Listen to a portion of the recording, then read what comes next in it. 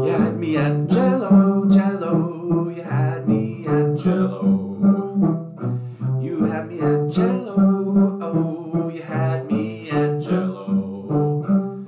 Hello, everybody. 5 o'clock on a Friday. Almost time to practice all weekend long. But first, another episode of Cello Chat. And I'm thrilled to have with me today Jonathan Ruck, Professor Ruck of University of Oklahoma. How are you doing, Jonathan? Very well. Thanks for having me, Benjamin. It's wonderful to be here. Excellent, excellent. Would you tell our viewers about yourself, your musical background, even what drew you to the cello in the first place? Sure, yes, of course. Well, I grew up in a musical family. I was born in Wisconsin, not too far from where you are now, in Waukesha, Wisconsin. Both of my parents were professional musicians, and it was just sort of something that we did, starting from a very early age. I actually began on the violin when I was 3 years old in a Suzuki program in Waukesha.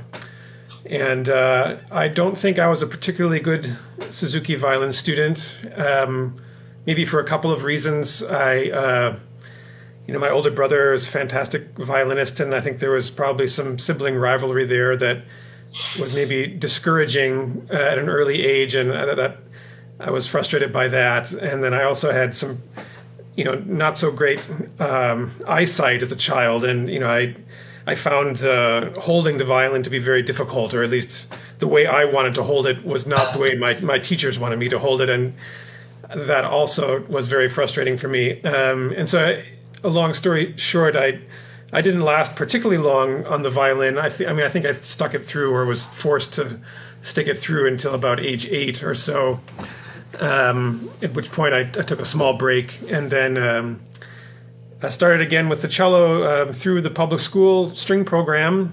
I don't actually recall how much parental oversight or encouragement there was in that choice, but I do remember, the teacher bringing all the different instruments to the classroom, and I tried the cello, and I guess I thought that would be something I could try again. And so I started in the public schools on the cello, and very shortly thereafter started working with a fantastic private teacher in Brookfield, Wisconsin, named Suzanne Hayworth. I have wonderful memories of her, and later studied with Scott Tisdall, associate principal cellist in Milwaukee Symphony. So that was really my foundation in Wisconsin. Did a lot of things, had a wonderful time playing in the Milwaukee Youth Symphony, was already playing a lot of chamber music as a high school student and things like that. And so that sort of laid the groundwork for everything that would happen later. Right. And then your schooling. My schooling, I went to Indiana University, Jacobs School of Music, for all 3 of my degrees, which is a bit odd, but it's such a big place, and I studied with a number of different teachers there during my time, and so in some ways it felt like going to different schools over the course of my time there. I did my undergraduate with Tsuyoshi Tsutsumi, fantastic cellist, and then did my master's degree with Janos Starker. Was his teaching assistant for a number of years, 2 or 3 years, I think. And then, for the kind of tail end of my studies, I actually went back and did some more work with Mr. Tsutsumi, which was a nice sort of cap to my studies there. All right. And now and you didn't go directly from there to University of Oklahoma. I did, actually. Like many people who jump straight out of school into a job, I actually hadn't even completed my doctoral studies yet, and there was a 1-year position open here at the University of Oklahoma, and I thought it was going to be sort of a 1-year experience, and then I would go back and finish my degree, and now it's 16 years later, and here I am still, and so that's sort of the way life goes sometimes, but I'm very, very fortunate and feel very lucky to have ended up here. Terrific, terrific. And on the journey in between, not only teaching assistant, but also concerto competition winner and chamber music competition winner, not easy feats. So hats off to you for those. Thank you. But then in your studio at University of Oklahoma, I'm sure you, as we all do, have a wide variety of students, types of students who have different backgrounds with their experience in cello playing, different things that brought them to the cello. So as you know, one of the main running theme of this series is motivation. So I'm curious, what are some of your favorite basically go-tos for helping to keep students motivated to keep advancing, keep practicing, keep forging ahead? That's a wonderful question. I think every student is a little different, as you mentioned, and so part of the challenge is always sort of finding the right path with every student to figure out what best motivates them. I believe strongly in. Motivation is one way to put it, but I think also to feel that they're empowered. What I mean by that is to make sure that I'm giving them really usable information, so that when they leave a lesson, that they feel like, if we maybe haven't solved a problem in a lesson, that they kind of know what steps they might take in the practice room. Really kind of concrete, specific things about. It might be a technical idea. It might be something to explore in a piece musically. It might be, giving them an assignment to listen to a certain recording or watch a certain video related to the topic, but they actually feel like they have sort of a plan to move forward. That's just sort of on a very small scale, kind of weekly basis, I guess. And then, I think setting goals is very, very important over the course of a semester, over the course of a year. Certainly at the undergraduate level, most degrees have the recitals that sort of at the tail end of the degree. The first 2 years can be more challenging to have those concrete goals. And so we do regular studio recitals, making sure that people are kind of performing as regularly in our studio class as we can. And so I think, being forced to get out there and present something as consistently as possible is really one of the most fundamental things that any of us can do, especially when we're learning. But I think going back to that idea of having students feel empowered, I really, that's sort of the thing that I took away from Starker the most. It's just sort of the language that surrounds cello playing and cello technique. Making sure that students really are kind of aware of what they're doing and what goes into a performance and what goes into practicing and all the possible subtleties and varieties that we explore in our music making and craft. Excellent. I like that, empowered, and I like the focusing on goals too, because so often motivation isn't an issue in an area in which we already have a goal in mind. Well, I want to get to that goal. And it's kind of once you get to a particular goal, and if you don't then set another one, that sometimes people spin their wheels a bit. And Starker sure did have a way of, like what you say, his language of talking about these things. I remember at one of his master classes, and of course I'm paraphrasing, I don't remember the exact wording, but he suddenly, in the process of working with the student, said something about how it can both be dangerous to look too much just about how much you have yet to go and just to focus on how far you've come. But we need that awareness of both, and he'd just say these things that have just always stuck with me. I never got to study with him, but he had as much of a genius for talking about music as he did for playing it, it seemed. Do you have some other kind of favorite takeaways or from Tsutsumi for that matter? Well, yeah, I think, there's a wonderful clip of him.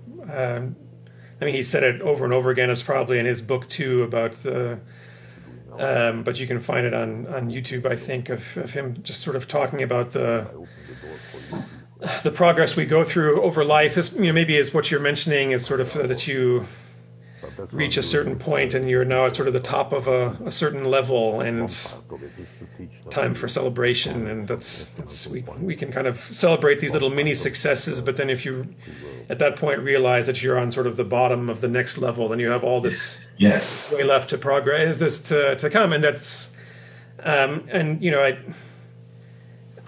it's one of those things that you don't know how motivational it's going to be for a student or not to hear that, because I do think it takes a certain awareness that it is. I mean, many of the things that we're dealing with are lifelong pursuits, that the process never really ends.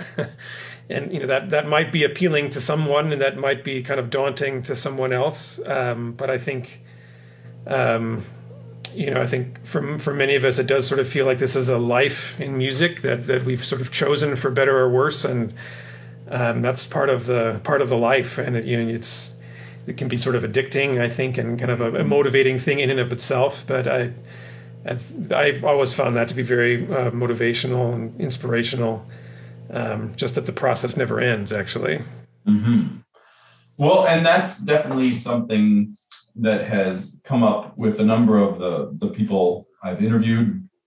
And I'm sure just anecdotally, even before I started this, I'm sure you know a lot of people like this as well, in which successful cellists like yourself, for whom I think your willingness to take the initiative to start something new, or to go off, to forge some new ground, is an outgrowth of your own motivation in music, isn't it? Is it not? I think so. I think now more than ever, students are going to be faced with leaving school and sort of needing to forge their own path. I tell that to my students all the time, that, I think it's, also now more than ever important for students to feel competent and prepared to enter the profession. Being able to play chamber music, being able to play in a regional orchestra, being able to teach, being able to build a private studio, being able to play recital repertoires, play concerto if they have to, if the opportunity arises. It's. I don't really know if this was ever the case. We sort of speak about the past as if it was once easier than it is now, but I think, certainly the prospect of kind of landing that one job that's going to be the single thing that sustains you your entire life is not really, that feasible for most people entering the profession. Well, so now in terms of your own path along these lines, you are very active as playing solo cello, chamber music, orchestral, and I'm thinking in terms of your participation in chamber music series and starting chamber music groups. Can you elaborate some on how your particular life story as a cellist has kind of led you to forge into, finding these things for yourself? Sure. Yeah. I mean, for me, chamber music is my real love when it comes to performing. And I mean, the repertoire is just so fantastic that the process of working with others, collaborating in the rehearsal process, kind of forging an interpretation, and then performing it. For me, there's nothing more rewarding. I mean, and that certainly has roots in my past. Looking back, I think that my chamber music experience as a young student was probably the most formative thing for me. I mean, the thing that if it weren't there, it's quite possible that I wouldn't have ended up being a cellist at all. I don't know. And so that started already when I was in high school in Wisconsin. I started working with violinists who were part of Mimi Zweig String Academy, which was then at the University of Wisconsin-Milwaukee, and we formed a string quartet that was coached by Jerry Horner, who was the violist in the Fine Arts Quartet at that time. We took it very seriously, and that was he was someone who encouraged us and pushed us a lot, and I had never really experienced anything like that before at that time, and really through that experience, I was kind of opened up to a completely different world of practicing, of music making, and it really is starting to maybe sense what it was like at the professional level to be a musician. Mm-hmm. And it's actually that quartet which brought me to Indiana University. It wasn't actually, I of course knew that the cello faculty was fantastic, but it was sort of our plan to go and study at Indiana University with Rostislav Dubinsky, the founding first violinist of the Borodin Quartet, who taught at Indiana University for a number of years.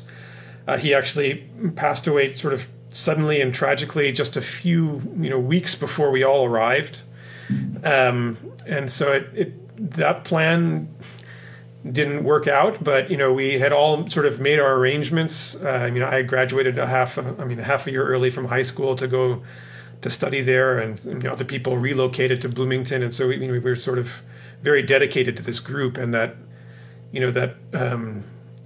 Indiana University, as many know, is a huge school. I mean, it's some 1,500 students, probably even bigger now or something. And the one thing you sometimes hear about that place is it's just a giant sea of students, and it's very easy to get sort of lost in the pack. And for me as an undergraduate, that quartet really is the thing that probably gave me purpose in that kind of vast sea of students. We were. I probably would have been a little lost without it, and so that we were able to win the school's competition for a string quartet, which got us out of orchestra for a year, which allowed us to rehearse very, very seriously and do international competitions and things like that. And it was something that I look back on with just extreme gratitude that I was able to experience that at that time. Because I now getting kind of more to the musical or even sort of just cellistic aspect of that, I think, there's nothing, that maybe hones our playing better than playing in a string quartet in some ways, in terms of you're able to kind of explore this incredible range of dynamic. You can play softer and more subtly in a string quartet than just about in any other ensemble. The importance of intonation is just incredibly demanding, that each person is so responsible for the sound and intonation of the group. You learn to listen to yourself in a much more critical way, and then of course experiencing the repertoire through that genre, which some of the just absolute masterpieces of all time exist within that genre. And so I think that for me, more than anything, that was the formative experience. And then, sort of sadly, that group didn't last beyond our undergraduate years. We've all sort of gone our separate ways, and we're all kind of existing in music and on our own now. But and so it's been sort of difficult to go back to string quartet for me, but I've sort of, from that really gained an appreciation, and I kind of seek out chamber music experiences whenever I can, just because I do find that to be maybe some of the most rewarding work that any of us can experience. Excellent, excellent. And then this series, for example, Bright Music is, am I wrong? Is that kind of the one, like Oklahoma City's answer to OK Mozart, or you know what I mean? Yes. I mean, it's Bright Music is a unique series within the state, in that its core members are all musicians working in Oklahoma, meaning that there are other chamber music series within the state of Oklahoma, but those are primarily bringing in preformed outside groups. Like the OK Mozart Festival, which brings in fantastic people from New York, and different string quartets every year. There's a series, Chamber Music in Oklahoma, which does sort of a similar thing year-round. There's another series in Tulsa. But the idea behind Bright Music and its founders, who were at that time faculty members here at the University of Oklahoma, at Oklahoma State University, at Oklahoma City University, and many of whom also played in the Oklahoma City Philharmonic together, which was sort of to found a series that sort of transcended any allegiances to our specific schools, or there's no sort of nothing territorial about it in any way, and so it's just people who enjoy playing chamber music coming together and presenting 6 concerts a year. And we do invite guests from the outside, but primarily it's this sort of core group that are working here in Oklahoma. Excellent. Well, your comments about your love for chamber music, I am thinking of one of your performances that's on YouTube.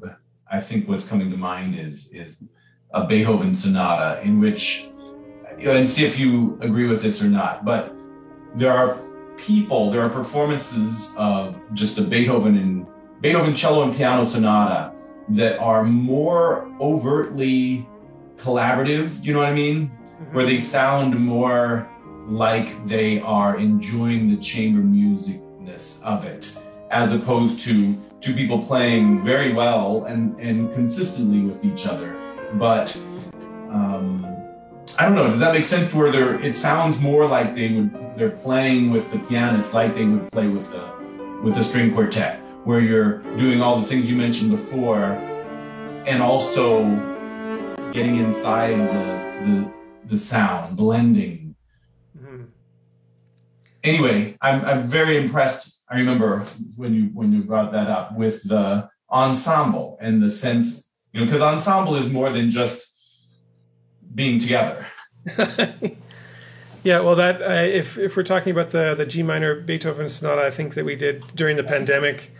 It seems almost like a lifetime ago, but it was back when we were all wearing masks and recording things for YouTube. It was actually a really special time in some ways. I don't know how you feel about it, but I think in some ways it brought the musical community together in really kind of beautiful ways. And I think specifically for cellists,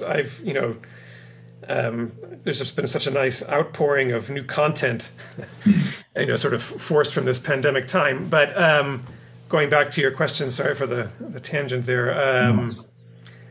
Yeah, well, I really kind of dislike listening to any of my recordings, so I don't. I have to go back and hopefully hear what you're hearing. But I guess that's something I'm always striving to do. Is that to really, especially in a sonata like that, is to make it as much of an ensemble experience as you can. And especially those early sonatas, which are so, piano driven in many ways. We're just kind of a color that sort of is along for the ride much of the time. Right. Excellent. Well, what are some of your projects that are coming up, whether concerts or summer plans? What does the rest of 2022 look like? 2022, we have here in Oklahoma City our Bright Music Summer Festival, which is coming up early June. Playing a few more concerts with the Oklahoma City Philharmonic before that. Big projects for the summer. It's sort of nice to be back in person for some summer teaching again this summer. I'll be traveling to Fresno, California for the FUSA Festival, which is the Fresno Summer Opera and Orchestra Academy, which is a great program in Fresno. We do very ambitious repertoire. This summer I think it's Mahler 5 with the students, and the faculty play along with the students in the orchestra. Have a lot of private lessons. It's an intense 2 weeks, but I think everyone gets a lot out of it. And then back here in Norman in the last 2 weeks of July, the program that I started and continue to direct the OU Summer String Academy. We'll be back in person for the last 2 weeks of July. It's a 2-week chamber music and solo repertoire festival. We've been canceled for the last 2 summers, which has been sort of sad, but I'm really excited to do it again. Our application deadline isn't until the end of May, and so I would like to put the word out there for any violinist, violist, and cellist still looking for a summer opportunity. It's a really fantastic faculty. Students get a lot of time with the faculty, daily chamber music coachings, multiple private lessons every week. And so it's I think, hopefully we've created a place that allows students to really kind of have some concentrated growth over the summer. And so I'm really, really looking forward to that again. And the fall, I'm actually going to be on sabbatical from teaching for the first time. All right. Doing some performing, playing the 6th Bach suite in public for the first time, which is, it's again one of those sort of lifelong projects that I feel like I've avoided it long enough, and I should really throw myself out there and do it. And looking forward to that. That's one of the things I'll be doing in the fall, among some other things. But that's such fun. I mean, like, even if we didn't have those 6 suites, the cello repertoire would be vast and absolutely wonderful. But thank goodness for those 6 suites too. Yes. Yeah. Well, that sounds outstanding, and it also sounds like you won't be bored in the rest of. Well, thanks so much, Dr. Ruck. It's a real pleasure talking with you, and best of luck with all your endeavors. And best of luck to you, the viewer, both this weekend and all next week until we see you again this time next Friday. Take care in the meantime.